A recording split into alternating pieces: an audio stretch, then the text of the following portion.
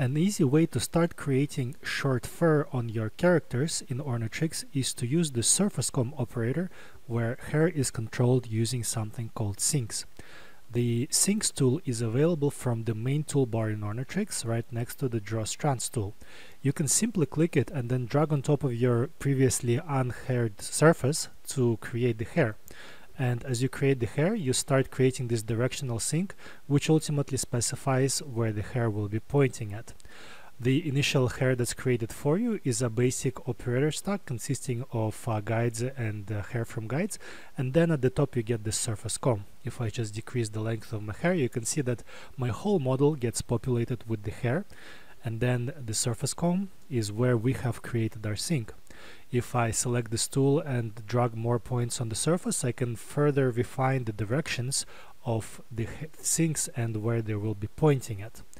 However, to create something a little bit more usable, especially in our current model, let's start from scratch again, and instead of creating the hair directly onto a blank mesh, we will first plant some hairs onto this surface. So I will use the create brush, and I will change the brush a little bit to start creating the hairs where I would expect to see them on my character. If I expand these tool settings, I can set the spacing of my hairs, and maybe it needs to be a little bit smaller. So I will just quickly drag and create the hair to populate it on top of my character.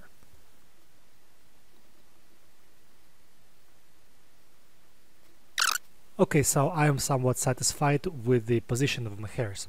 The actual hair length or anything else besides maybe the hair width doesn't really matter, and again, this is demonstration purposes. You would probably want to have a little bit more density in the hair, but for this tutorial I'll just use them spaced like this. So the next thing I can do is I can again go to the Sinks tool, and I can create my initial sink, which will push the hairs backwards. And just like this, we already have some kind of interesting hair shape. There are a couple of notes regarding the sinks. The first one is that the tool settings contains the settings that are specific to the currently selected sink. The sinks can be moved on top of your mesh, so you can physically move them after you create them. You can also change their direction on top of the mesh. And then the surface comb operator contains the settings that are global to the whole surface comb, with stuff like the strand group, the blending, and the algorithm used for the sinks. The algorithm is quite important. The mesh vertex one is the older algorithm. It is quicker, and it's mostly designed to work for shorter fur. And the triangulation algorithm will work better for both fur and even longer hair, as we will see in this quick tutorial. So the random seed and other options are also important, especially the couple of options here. We have the affect whole strand option. If I click this, then the sink length will actually modify the length of our hairs. As I increase the sink length, you can see that the hair will increase along with it. And the stick to surface option will cause the hair to continue traveling along its current trajectory as long as it's not going to hit the surface as is specified with the sink. Then we have the slope ramp, where the sink specifies the shape of the hair, or rather the direction of the hair on the surface. The slope ramp specifies the shape perpendicular to the surface. So the closer you get to the top of this curve, the more it will stick to the surface. If I really get it really close, you can see that the hair basically closely follows the sink that I have, and it curves around the edges as appropriately. If I click the stick to surface option, the hair will completely stick to my mesh surface. So to continue, let's create another sink just to this side here, and this sink will control the flow or the direction of the hairs that are closest to it. If we have 3 or more sinks, then the directions of the hairs will be interpolated between the sinks that we have. Again, because we are controlling the length of the hair using our sinks, we can increase the length of the hair for some sinks while making the hair super short for other sinks. So this maybe on the sides I want the hair to be super short, like really short, whereas at the top I want it to be longer, and at the back I want it to be super long. If I uncheck the stick to surface option, you can see that the hair will continue traveling at the places where the sinks kind of leave the surface, and the surface does not prevent the hair from traveling along it. So I'm just going to change the slope ramp a little bit to give our hair some shape. And we can continue exploring the options. So as you see, we have created sync on this side that changes the hair length to be quite short. And if we want to copy the settings onto the other side, we can just mirror the sync on the other side.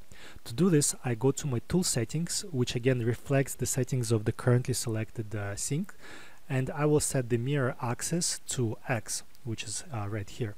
When I do this, you can see that we have a little gray sync here that's not selectable.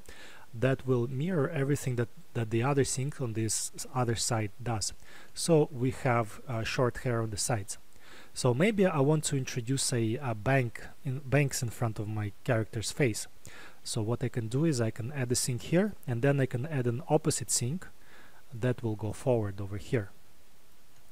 Syncs can have an individual or personalized slope curve, and to do this you select the sync that you want to edit, and then you click the override button here, and then when you edit the curve, the shape of the hair will only be modified for the currently selected sync. So maybe for the banks I want to use a curve that more closely follows the character's face, and then to direct it a little bit to the side, I can just add another sync over here and modify its settings as well.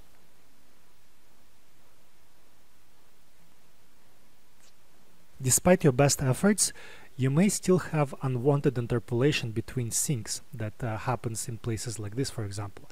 I want to be able to tell syncs to not interpolate between this sync over here and this sync, so the hairs will have a clear part between them. This is quite easily done, and this is done by assigning sync groups.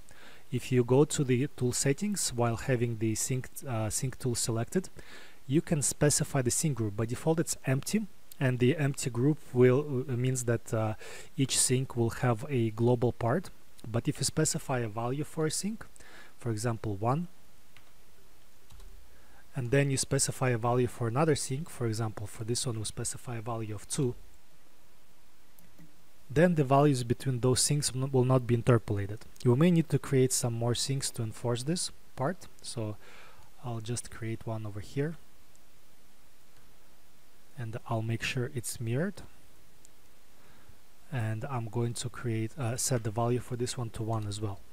So we have our bank here clearly separated from all the other hairs that are participating in our groom. And you can select syncs and move them around to kind of find the position for those syncs that best match your desired hair shape.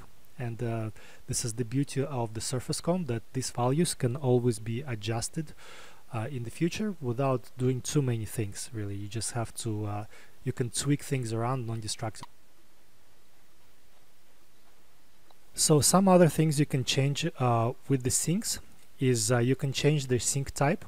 By default it's set to direct. When you have a direct sync, the hairs will flow along the direction of the sync, but you can also change it to be a repel sync.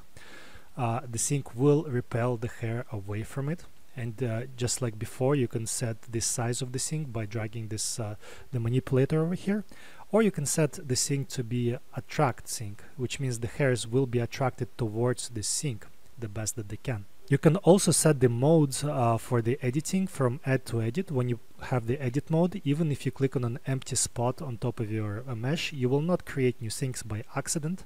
Whereas if you have the add mode, then you can both select syncs by clicking on top of them, but you can also add new ones by clicking the top of your mesh. So I'm going to set this back to direct. Going back to the surface comb options, there are a few other things that you can manipulate here. One is the chaos parameter, so you can create some frizziness or some randomness in your hair by changing this value to a higher value. And you can also change the scale, so you can make this high frequency noise, or you can make it really low, smooth kind of variation in the hairs. This sometimes helps to add a little bit more realism to your grooms.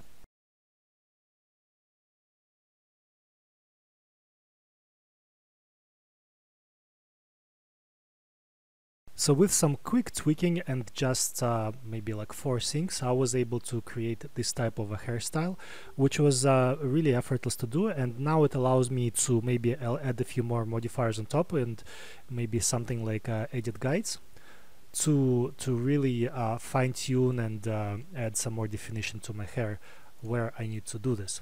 So again, use this to create some nice base grooms or even final grooms of a hair for both long-haired characters and short-haired characters.